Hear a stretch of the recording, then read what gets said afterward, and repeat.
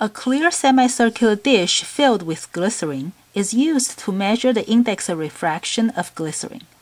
A laser beam strikes the dish at the center of the semicircle with a 60-degree angle to the flat side of the dish. A. Draw the light ray as it enters and then leaves the glycerin.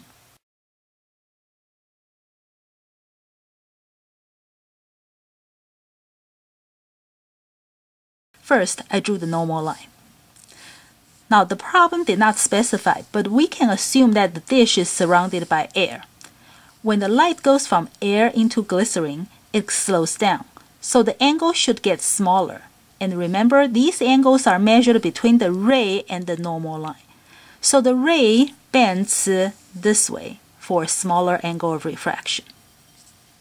So this is the ray in glycerin. Then it has to leave the glycerin and enter the air. Again, I drew the normal line. Because this is a semicircle, and the ray comes from the center of the circle, this is the radius of the semicircle. Since a radius is always perpendicular to the tangent line, this is the normal line. This is what we call normal incidence. When we have normal incidence, light ray travels straight through.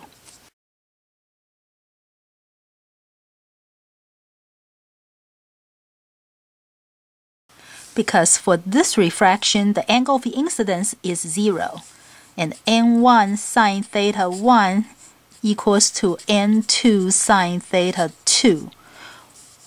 And the theta 1 is 0, and sine 0 degrees is 0. That means n2 sine theta 2 also has to be 0. n2 cannot be 0. That means sine theta 2 has to be 0. This means theta 2 also has to be 0. So when we have normal incidence, the refracted ray would go straight through. For part B, if this angle is 20 degrees, find the index of refraction of glycerin.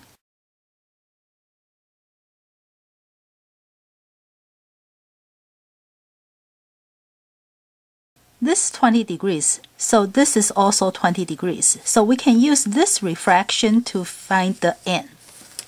So we have n1 sine theta 1 equals to n2 sine theta 2.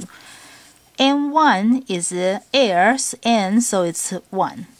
Sine theta 1 is not 60 degrees, but 30 degrees. It's 90 degrees minus 60 degrees because we want the angle between the ray and the normal line. So it's this angle right here, not that one. So we need the 30 degrees. And then we don't know the n2. That's what we're looking for. But we know the angle here is 20 degrees. So we'll get n2 is 1.46, and that's the index of refraction for glycerin.